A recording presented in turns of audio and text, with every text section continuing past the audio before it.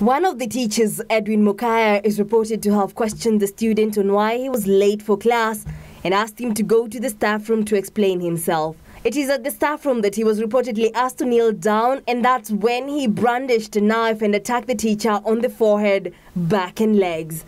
Elvis Maoto, another teacher, attempted to intervene but was stabbed before the student could be restrained. One of the teachers was treated and discharged while the other is in critical condition in hospital.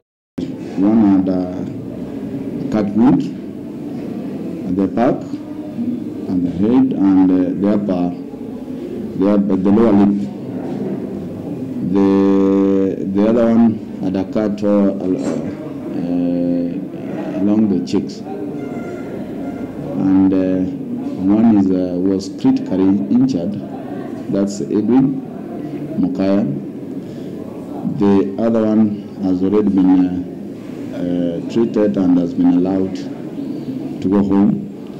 But for the case of Edwin Mukaya requires further treatment. Kisii County Commissioner Abdirizak Jaldesa says the student is in custody and investigations are ongoing, calling for provision of psychosocial services.